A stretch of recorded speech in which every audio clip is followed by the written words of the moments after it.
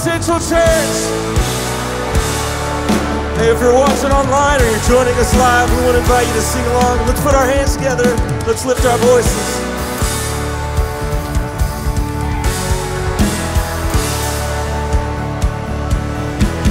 Sing this out. I know breakthrough is coming. By faith, I see a miracle. My God made me a promise and it won't stop now. Oh, we sing, I know breakthrough is coming. By faith, I see a miracle. My God made me a promise and it won't stop now. In every season, your grace has been enough. And I'm believing, come on somebody, the best is yet to come. Do you believe that? Lift your voice. The cross before me, my hope on things above. And in you, Jesus, the best is yet to come. Your presence is an open door. We want you, Lord, like never before. Oh, your presence is an open door. So come now, Lord, like never before. Come on, get those hands going.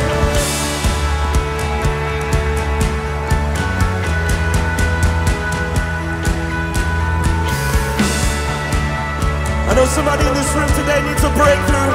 Lift your voice, declare this, believe it in your heart. Come on. I know a breakthrough is coming. By faith, I see a miracle. My God made me a promise and it won't stop now. I know breakthrough is coming. By faith, I see a miracle. My God made me a promise and it won't stop now.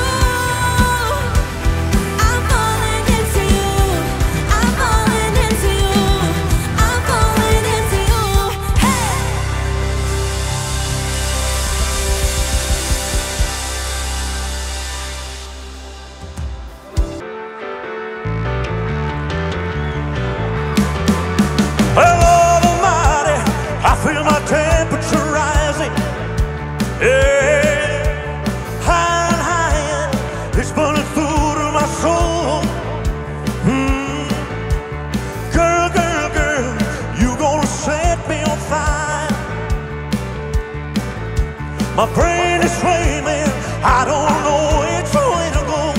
No. You kiss it, lift me higher, like a sweet song of a choir. And you light my morning sky, burning love, burning love. Hey, well, I'm a hunger, burning love. Yes, I'm a hunger, burning love. Well, I'm a hunger, burning love. Yes, I'm a hunger, burning love. Well, I'm a hunger.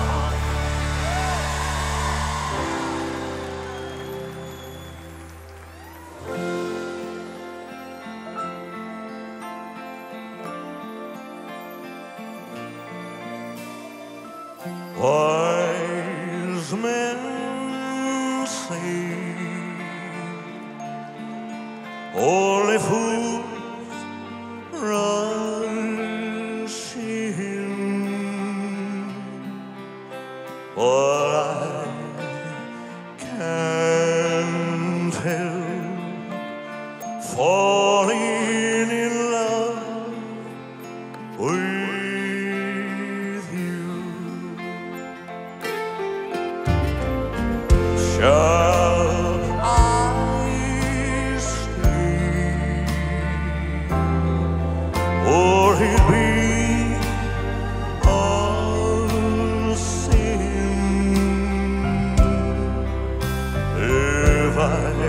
If I can't help falling in love with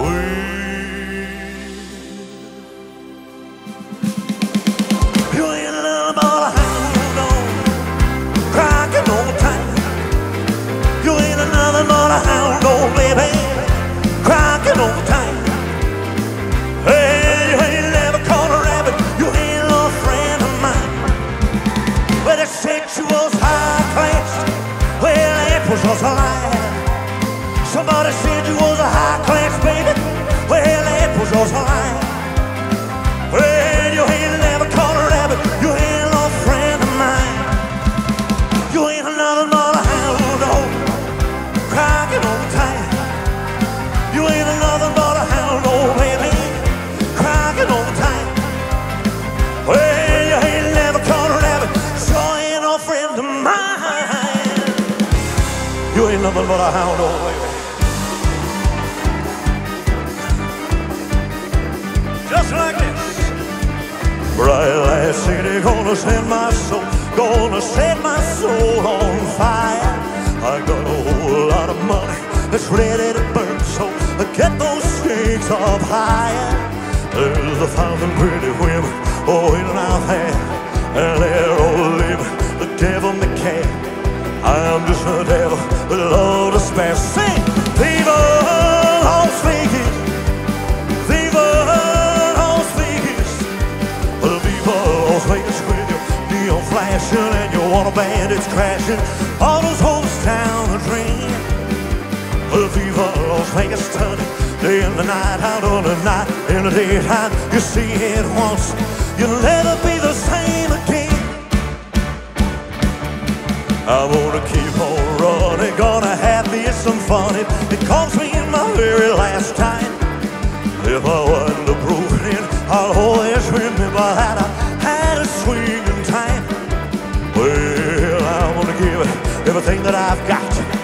Lady luck, please let those eyes stay hot. Well, let me shoot a snap with every shot. Viva Las Vegas! Viva Las Vegas! Viva Las Vegas! Viva, viva Las Vegas!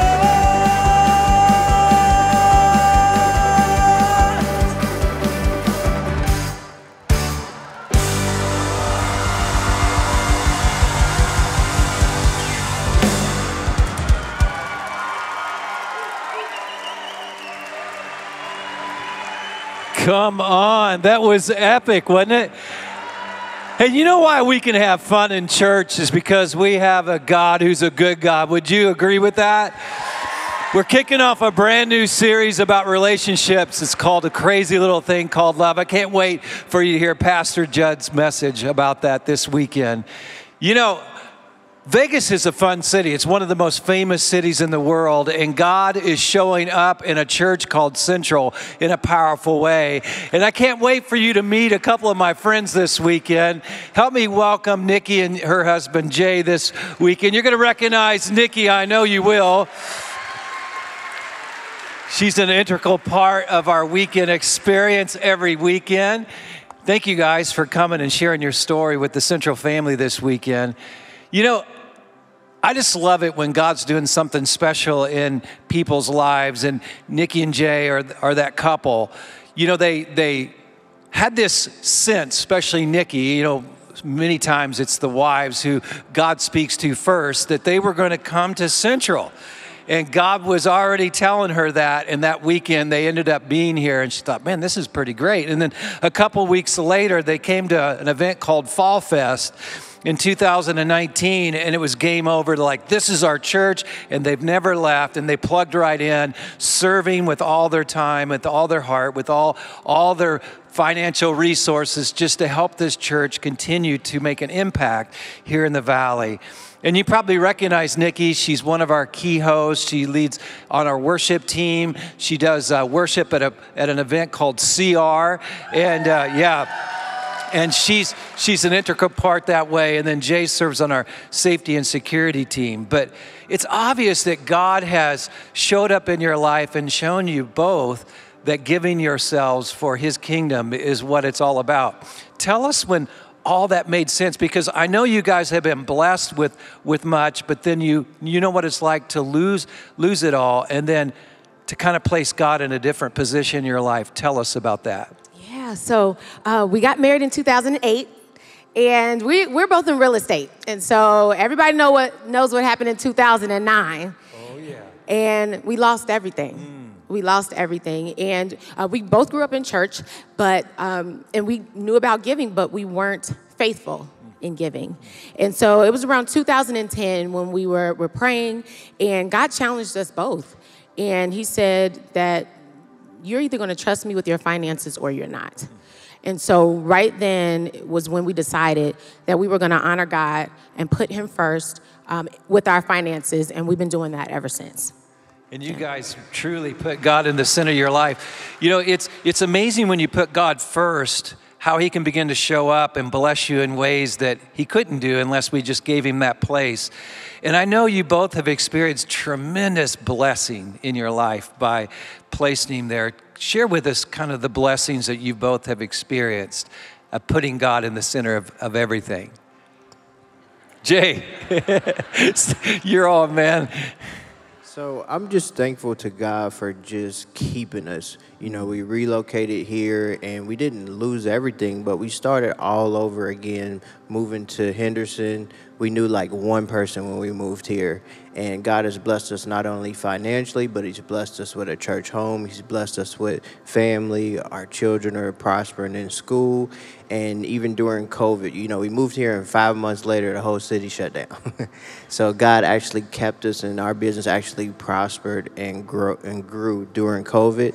And we just reminded ourselves through COVID, relocating and starting all over again, that commitment we made to God, and God just continues to bless us in every area of our life. It's so good. I've experienced that same thing. And you know, you both were here last weekend and you heard Pastor Jud give this challenge. It's called the Generosity Challenge, a 90-day challenge, in fact, where he challenged the Central family to trust God. And I know you both have lived out trusting God now for several years in your life, but I know especially having a front row seat in your lives that you'd want to challenge the Central family in the same way to take that step, right? What would you say to the Central family in taking Jud up on that challenge? Nikki. I get excited. I do. I get excited, Pastor Mike, because last week when he was challenging us and when he pointed out those cards in the back, our daughter was sitting with us, and she's an adult now, but she took that card. And for us, that meant so much because she has seen how God has moved in our lives. She has seen when we've had nothing. She's seen when God has blessed us beyond measure, when we're able to give back. And so we've taught our children to live life like this. And when we had nothing, we trusted God, and he trusted us with more. And so we continue to live like this. And so family, I challenge you, if you haven't signed up, if you haven't committed to the Generosity Challenge, 90-day challenge, I challenge you to do that, because we have seen God move in so many ways, in so many areas of our lives. And the way I grew up in church is you can't beat God-given. You can't beat God-given. Yeah. So I challenge you to accept this challenge and watch God move in your life. Wow, that is a great challenge. Well, I want to say to both of you, thank you for loving Jesus and loving our church and being such great friends and an integral part of impacting so many people's lives. Central family, would you help me thank them for all that they've been? Oh, I don't know if I could encourage you any more than what Nikki just challenged you all. If you'd like to learn more about that 90-day challenge, there is a prayer card in the seat back in front of you. You can grab that. There's a QR code. You can scan it. It'll take you to a video where Pastor Jud talks about the challenge and ways that you can take that next step. But Become a Generosity Rockstar is a great way to start. That's where you just commit to sign up to give a reoccurring gift online. But on behalf of those that you'll be impacting and rescuing and giving hope to, thank you for your generosity. If you'd like to give this weekend, it's easy to do. Go to central.family or centralchurch.online, or just find one of our generosity team members in the lobby right after our experience, and you can give that way as well. Well, why don't we go to God in prayer? Just ask his blessing upon our lives. Would you join me? Well, Jesus, we pause right now. Literally, we know you're here. We acknowledge it because we sense you in this room. We know you've already been at work and you're going to continue to do just that. We humbly bring ourselves to you. We open our hearts to you. We ask you to speak to us and to show up and to be our God. God, pour yourself out on our lives today. May we sense your love and your peace, your gentleness and your kindness during this time of worship. Jesus, you promise when we lift your name on high, you will literally put yourself on our lives. You tell us as we draw near to you, you draw near to us.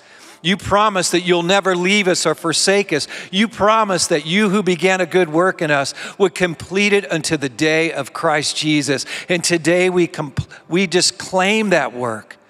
And we pray that you'd continue to complete your work in each of our lives today.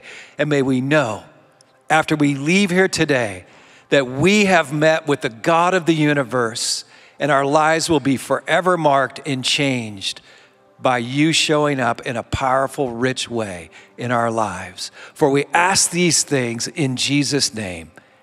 Amen.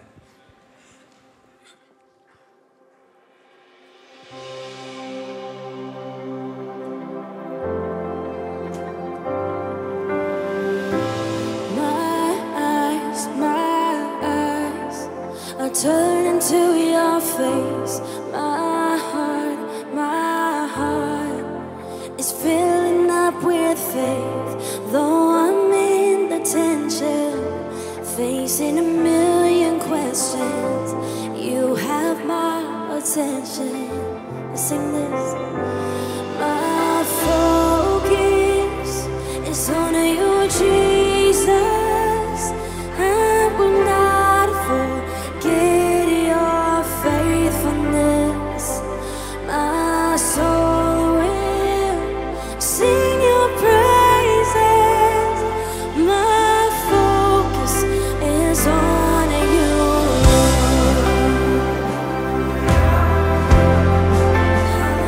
Hallelujah.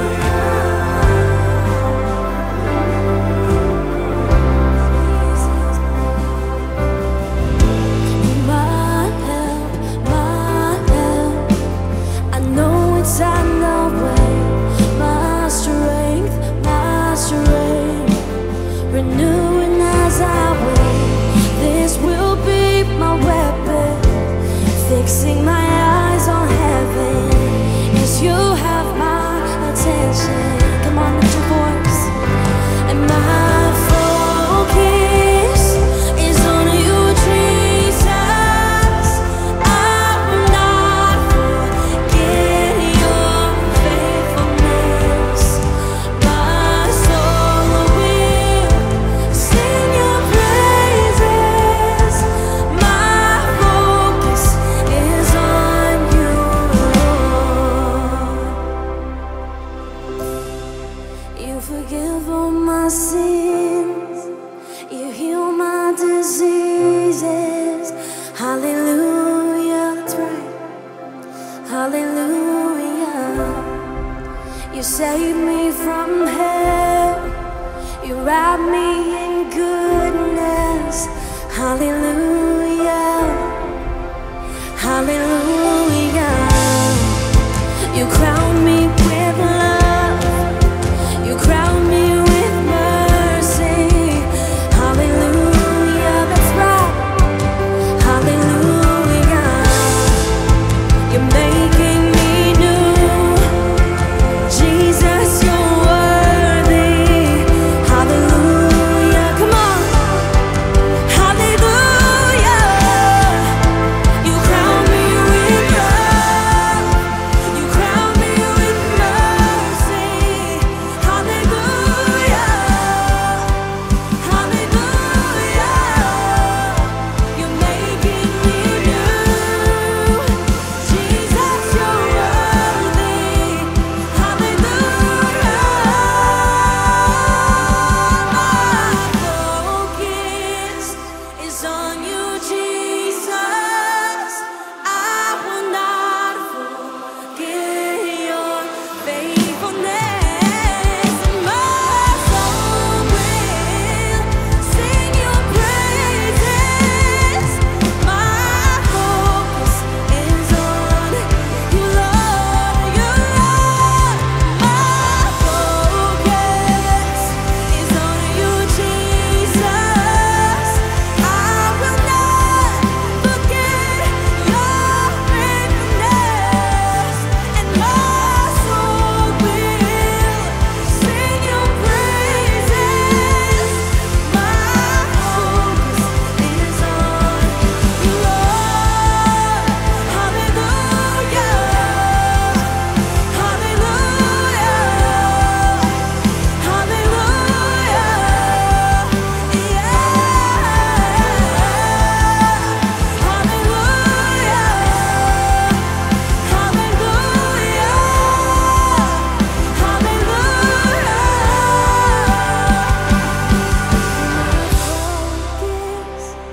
Is on you, Jesus.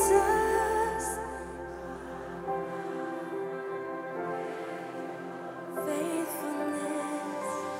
My soul will sing your praises. My focus is on.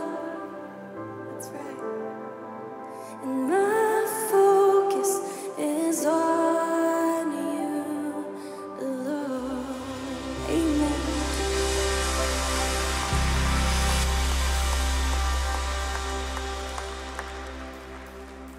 Maybe you're here today and you're struggling and you're going through a difficult season.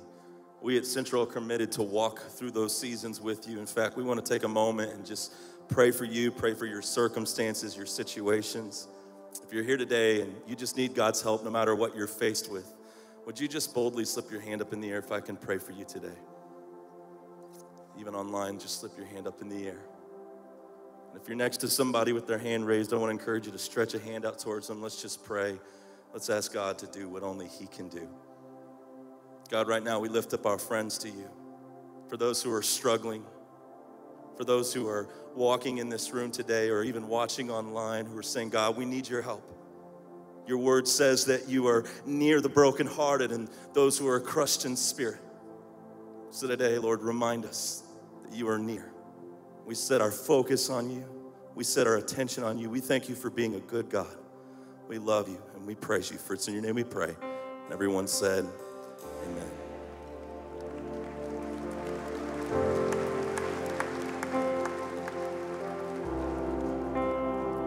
sing this together and just make it your prayer today. I'm caught up in your presence.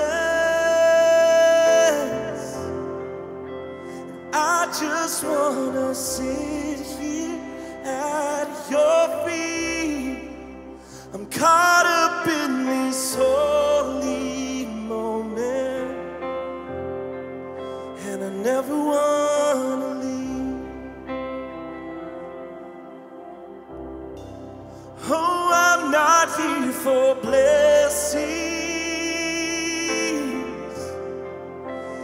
Jesus, you don't owe me anything more than anything that you can do. I just want you.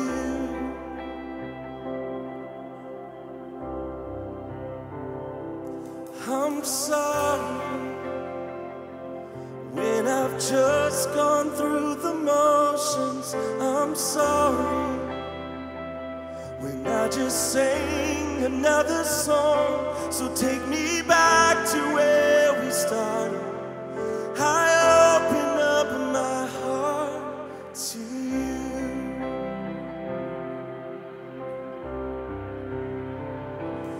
I'm sorry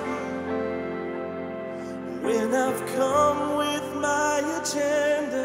I'm sorry when I forgot that you're enough. So take me back to where we started. I open up my heart to you. Every voice sing this out, come on.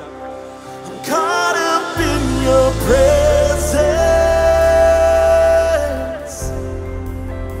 I just wanna sit here at your feet. I'm caught up in this holy moment, and I never wanna leave. And I'm not here for blessings. Jesus, you don't owe me anything more than anything that you can do. I just want you.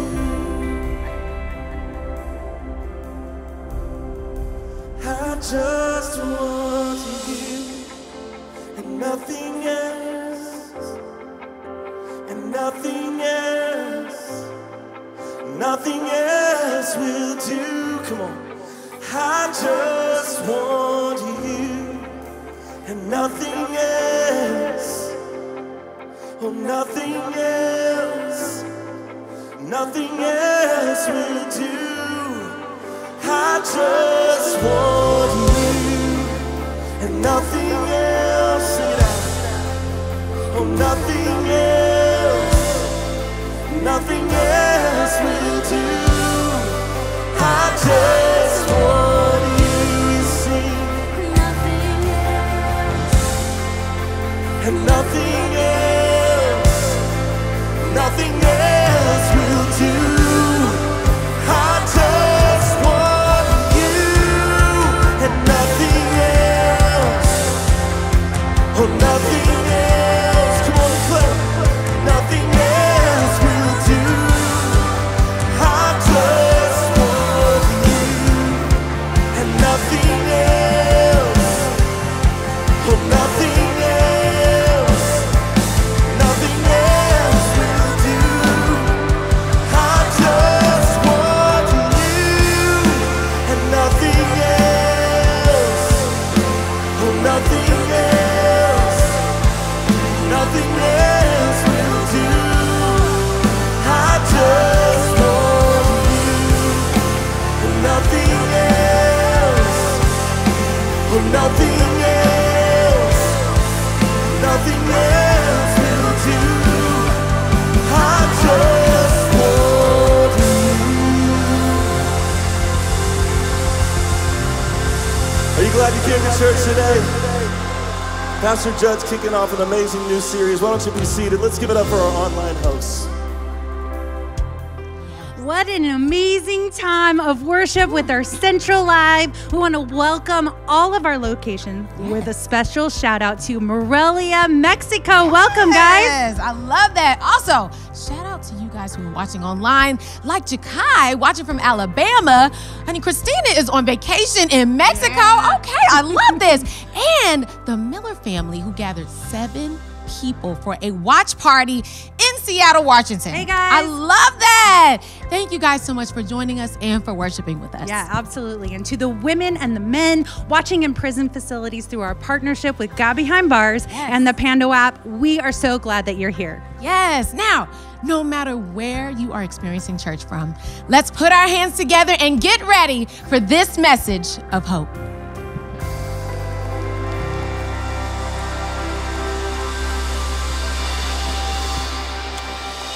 Good morning, good morning. Good to see you guys this morning. Hope you're doing well. Glad you're here. We're kicking off this new teaching series, crazy little thing called love. And you know, love is kind of crazy, right?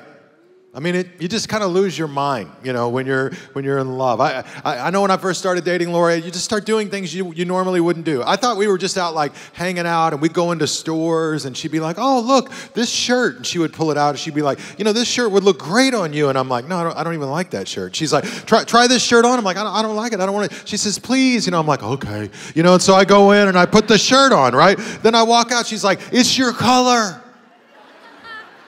I didn't even know I had a color, man. And then the next thing you know, I'm at the cash register buying the shirt, right? Like, and I've been doing that kind of stuff now for 26 years.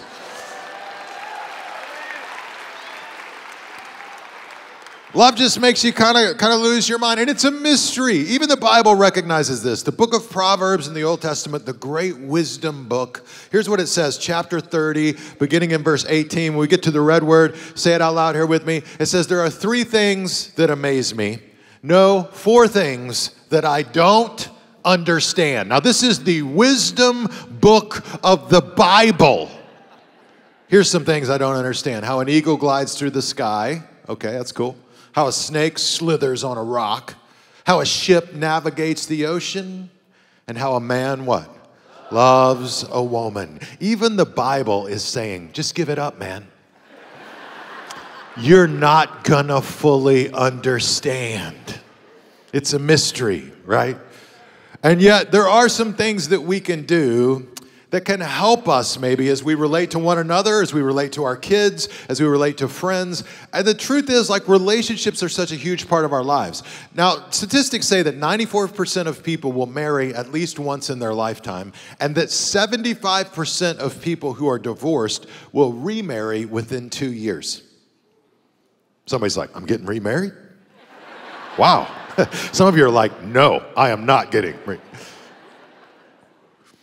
The truth is, it affects all kinds of aspects of our lives, but we receive so little encouragement in how to grow and improve relationships, whether it's parenting, friendships. I got no training in relationships in school. I learned more about parallel parking than how to navigate family or romantic relationships in my life when I was in school. And yet all the health and well-being studies show that the quality of your life is really set and determined by the quality of your relationships. In other words, life is hard for all of us. Crazy things happen. But if stuff's good at home, if stuff's good with your kids, if stuff's good in your family, then you can handle all that other stuff, right, that comes at you. But when things are not good at home, and they're not good with your family, they're not good with your friends, your associates, then, man, there's drama, right? Drama for everybody. And so relationships are a huge part of our life, and they can be very, very challenging. And what we're going to do over the next 5 weeks is dig in, try to draw out some principles from a very unknown and obscure book of the Bible that can help us as we navigate it. We're going to look at the Song of Solomon over the next 5 weeks together. And so the first encouragement I have for you when it comes to improving relationships in our life is to just look to the world's greatest love song, the world's greatest love song. And I know some of you thought that was like Whitney Houston, right? Or the Beatles or whatever, right? But I want to suggest to you that it is the Song of Solomon. It says in the very first verse that it is the greatest song. So it's the song of all songs. All right. Now, in our world, when it comes to love songs, like there's all kinds of genres of music that do love songs, but country music sort of captures to me the funniest love song lyrics. I mean, my goodness, right? You can't really compete with stuff like this. This is actually a lyric from a country music song. Get your tongue out of my mouth, because I'm kissing you goodbye. I mean, only country music, even hip hop can't really pull that off at that level, right? That's just country music all the way, man. Like here's another one from the 50s. This is actually a title of a song. How could you believe me when I said I loved you when you know I've been a liar all my life? All right. It's like it's your fault you believe me. You knew I was a liar. All right, one more lyric from a country song. She ran off with my best friend, and I miss him.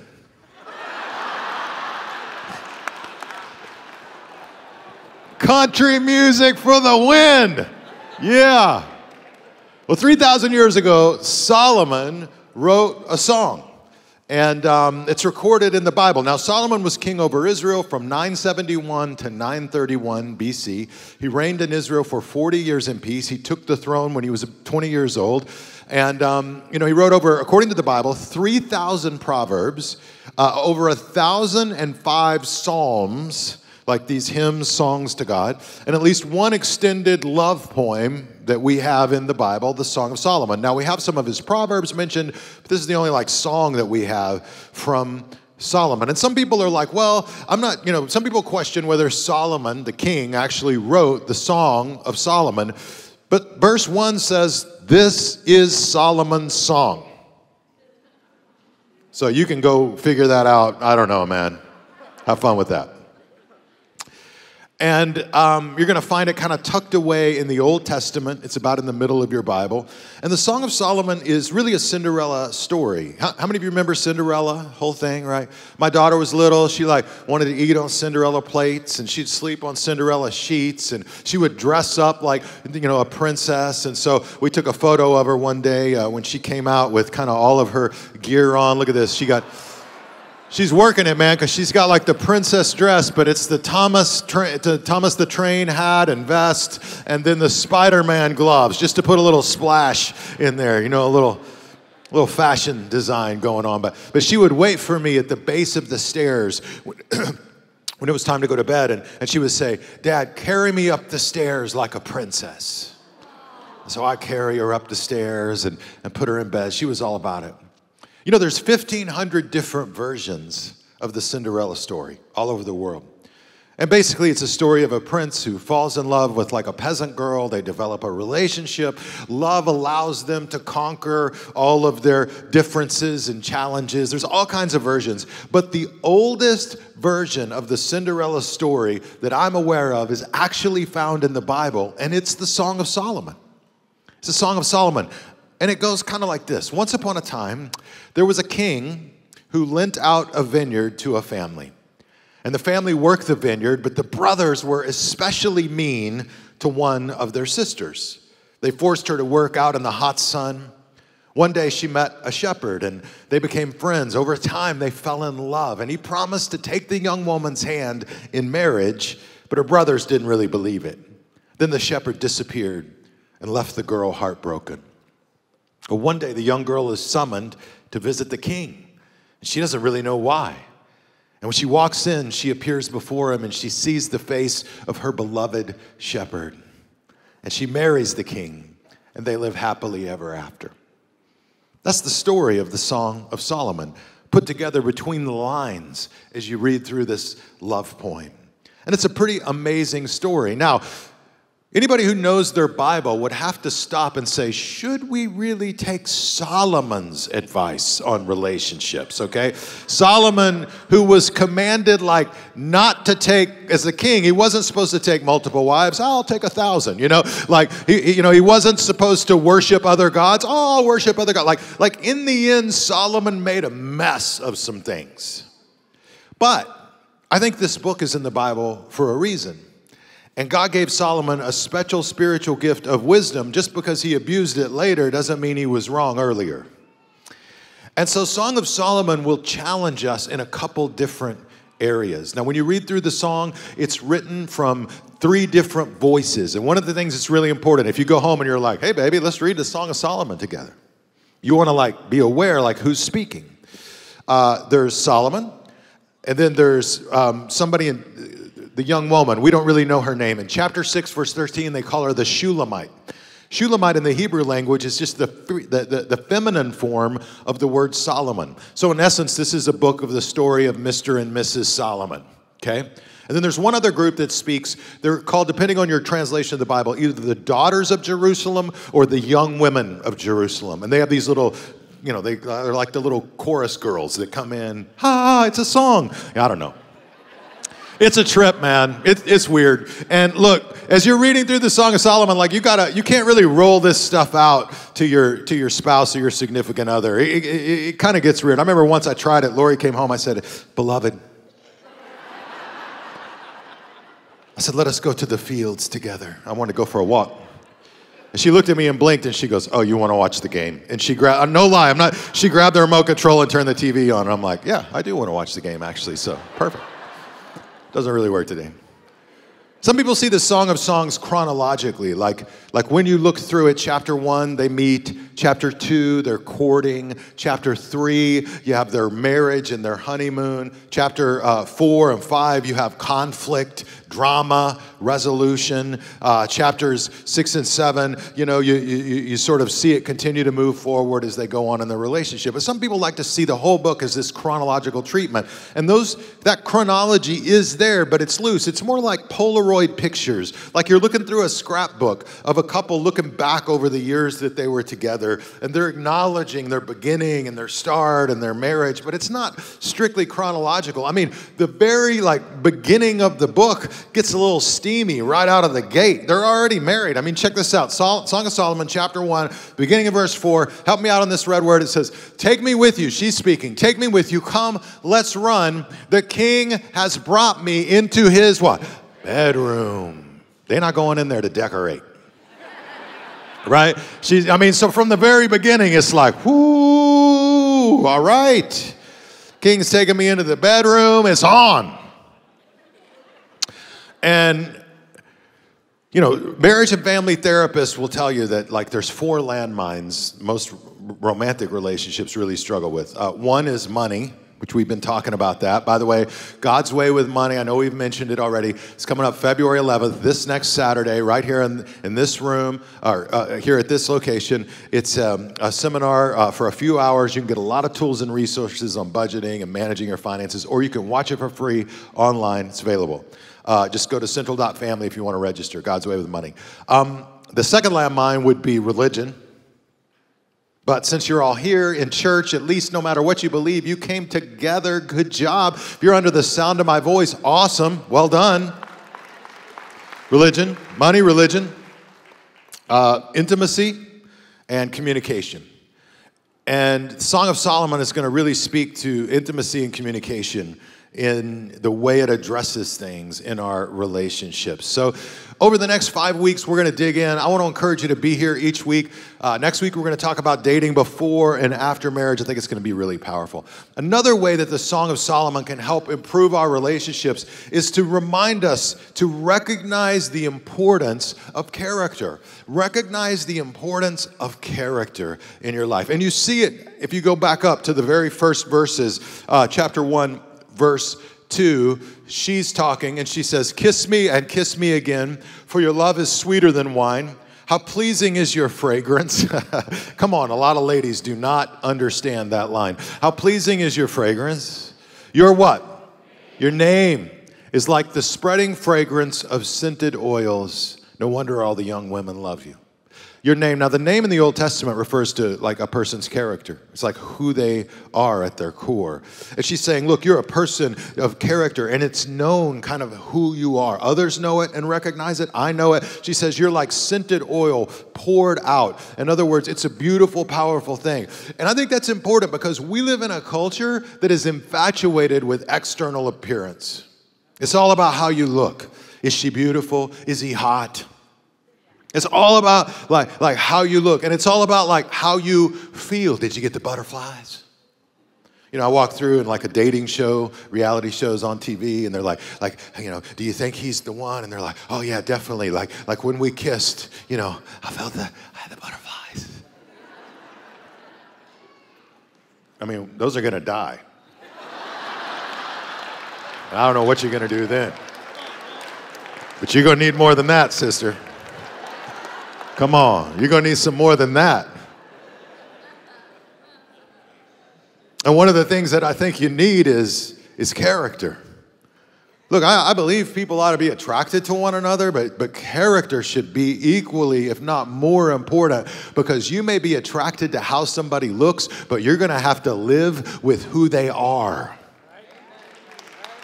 And that's another thing. That's another thing.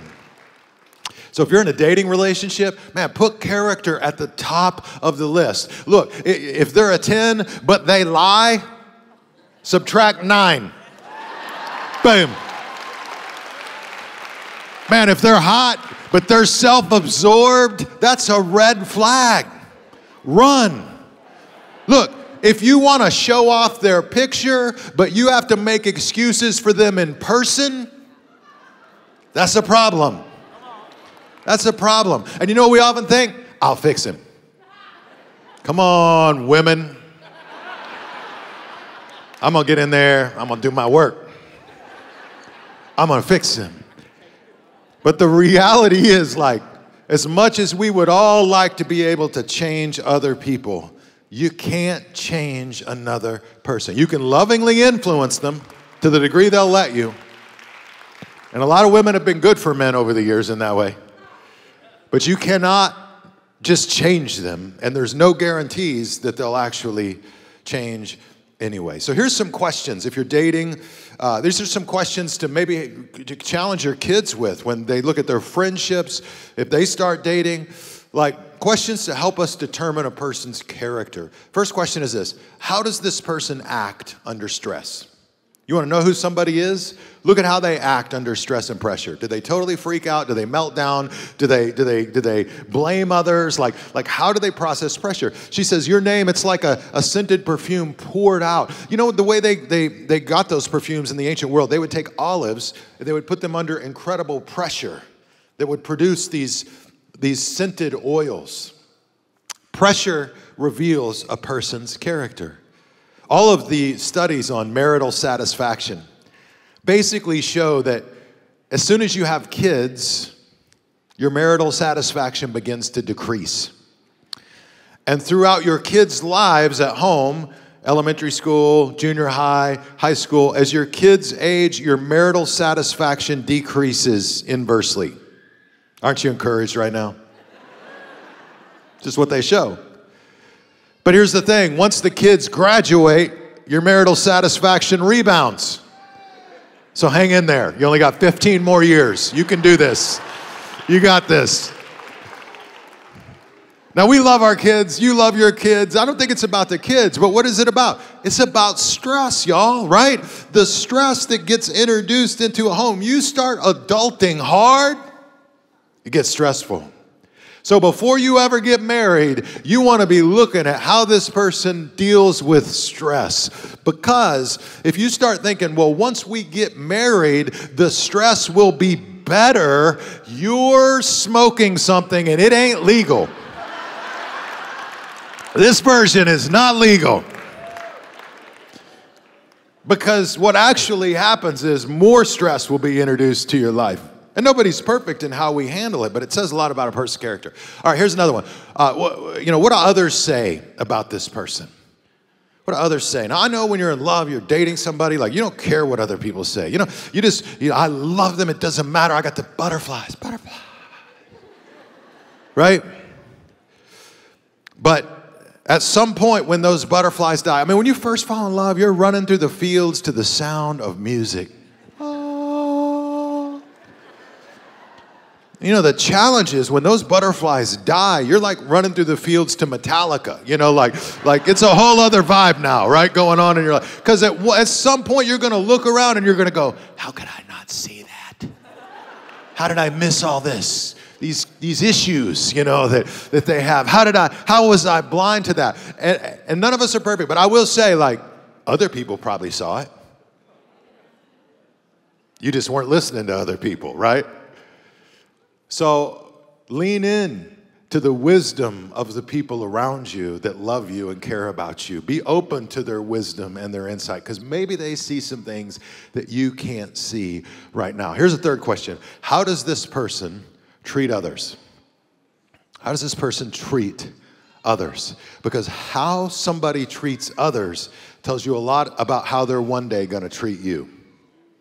And if you're in a relationship with somebody and they're constantly tearing other people down, if they're constantly deceiving others and lying to others, don't be so naive to believe that they won't one day lie to you. Right? So when you're navigating, look, if you want to see how they will treat you one day, look at how they're treating others today. Right? Character is important. And the Shulamite in the Song of Solomon from the very beginning calls out character and acknowledges your name matters, who you are matters. And in a culture obsessed with what you look like, man, I want to encourage you, cultivate your character. Here's a third idea, and that is to express your love effectively. Express your love effectively. How many of you have ever heard of this famous book? It's gone all over the world, called The 5 Love Languages. Anybody heard of The 5 Love Languages? Some of you?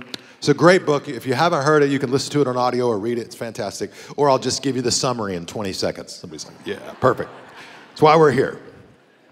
5 Love Languages looks at the 5 ways people give and receive love. It's just a framework to help us understand it. And to simplify it, I saw a great post on social media to help explain the 5 love languages around burritos, okay? So here it is. The 5 love languages. One of the love languages is this, words of affirmation, right? Some people, they receive love and they give love like through words of affirmation. This is a good burrito. Acts of service. I made you a burrito. Receiving gifts. Here's a burrito. Quality time, quality time. Let's go get some burritos together. Physical touch, arms wrapped around, arms around a person in a warm hug like a burrito. So there it is, the 5 love languages around a burrito. So you can just go home on your way home and be like, so how would you like your burrito? And there you go, right?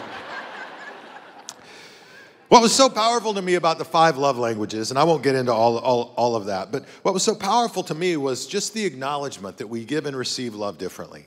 And I think for me, I had to realize that so often in my relationships, not just with my spouse, but also with my kids, that I often show them love in a way that I receive love, but not always in the way they receive love. And if you're showing somebody love in the way you receive love and they don't receive it the same way, they're not really experiencing that as love, even though you mean it as love for them. You know, example for me, like my greatest love language is probably acts of service, right? So I'm always wanting to do an act of service for my kids or my wife, even though that's not really how they receive. Like my wife receives love through quality time. That's like her number one thing. Like you know, let's go get a burrito together. And I'm doing acts of service. Like, look at all these burritos I made for you, man. Come on. You know, we go eat them alone, but they're amazing. So and to this day, like recently I did this. I took Lori out to the garage because I had cleaned the car. And I was like, look at this, Lori.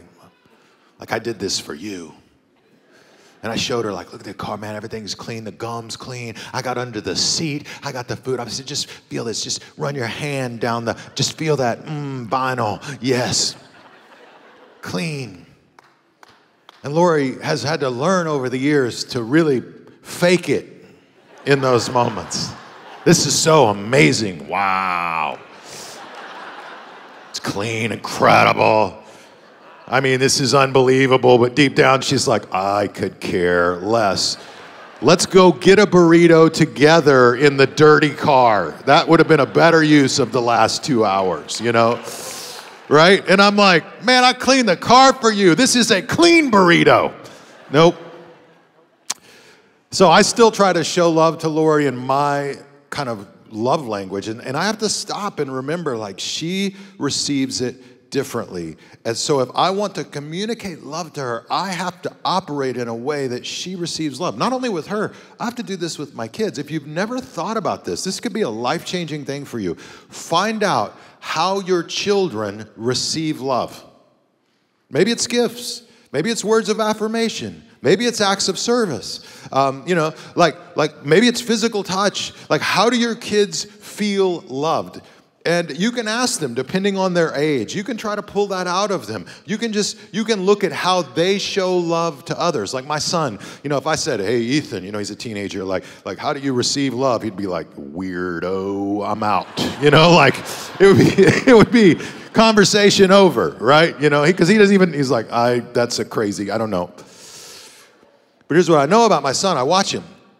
Like randomly, there'll be no words of affirmation, no acts of service, nothing. But then randomly I'll wake up one morning and I'll have a 200-word text message about how he loves me. And you know what that tells me? Words of affirmation is not only how he's showing love, more than likely it's how he receives love. Think about that with your kids, your dating relationships, with your spouse. Because until you figure that out, you don't know what the target is to show them that you actually love them, right? So that's a huge thing. Now, Song of Solomon, chapter 1, beginning in verse 9. One of the things we see Solomon do is he communicates so effectively to this young woman words of affirmation. And this is not how everybody receives love, but I do think it's how she received love. And you look at chapter 1, verse 8, she's very down on herself. She says, my skin's dark. I've been burned by the sun. I've worked outside, which, by the way, today we're all about dark skin and suntans and all the things. Back then, it was like, no, that means you've been out in the field working, right? So at one point, she's very self-conscious about all of that, right? And she calls that out. And he just praises her again and again. And so you see it here. He says, you're as exciting, my darling, as a mare among Pharaoh's stallions. I mean, it probably won't work for you to go home and be like, baby, you're as awesome as a horse. I mean, I love you like that cow out there in the field. No, I mean, it's a whole other thing we're reading here. But here's what's happening. Like what he's saying is, what they would do is a mare, they would take a female horse and they would bring a female horse out when like Pharaoh's stallions are getting ready to go into battle or go into war. And they would walk the mare in front of the male horses. And the male horses are like, yeah, baby. And they're getting fired up. Because they're like, we're about to charge. We're about to go. It's game on. And that's how they get them fired up for battle. And so they bring the mare out. And Solomon's saying, you do that for me. Like when you walk in the room, I'm like, oh, all the heads turn to you. You're like a mare walking out in front of Pharaoh's stallions. He says, how what? Lovely are your cheeks, your earrings, set them afire. How lovely is your neck, enhanced by a string of jewels. Come on, somebody. We will make for you earrings of gold and beads of silver. All the jewelry people right now ought to be going, whoa, I got to mark that verse down. Jewelry is biblical. It is biblical. I have found my life verse. This is it. But you see what he's doing? He's praising her. He's pouring into her. He's giving her words of affirmation. Now, not everybody receives love through words of affirmation. Some of you can talk to people and praise their looks and all that, and they may look at you and be like, look, first of all, I don't really need that. And secondly, I feel like you're overcompensating. Like maybe you don't think I'm attractive at all. People are different, right? You got to find out how other people receive love and then share it with them. And what it will do, this is your homework for this week.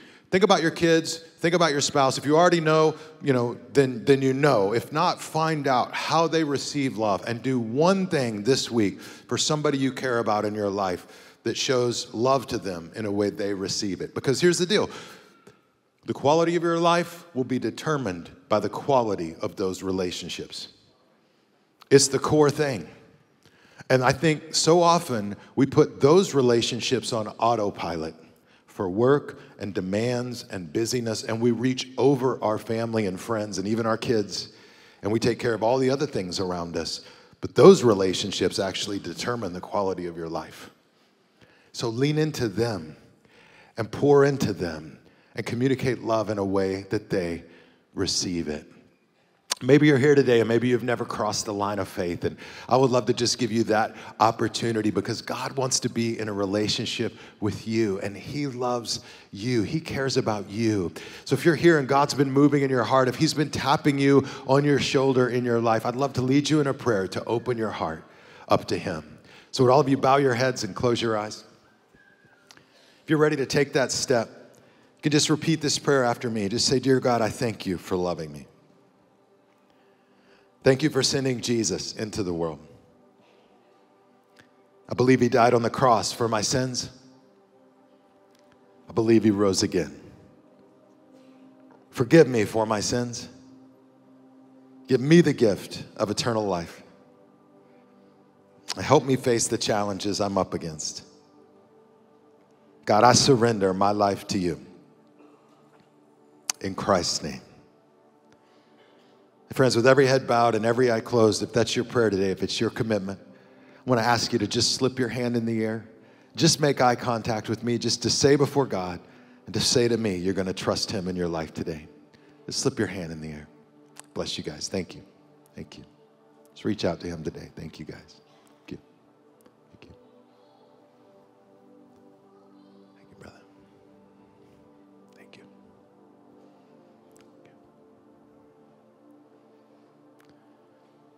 God, I thank you for each person just reaching out to you. I pray you'll fill their life with your peace, your joy, your forgiveness.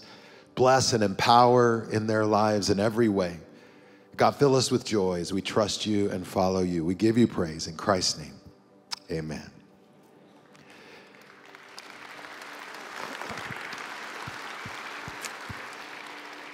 To those of you that made spiritual commitments, I just want to tell you congratulations. And after our experience, we'd love to connect with you out in the lobby at our Next Step area. We've got a gift and a journal we'd love to give you as you've made that commitment in your life. Or you can always go to central.family and click the link, "I've decided to follow Jesus." We can get that to you digitally as well.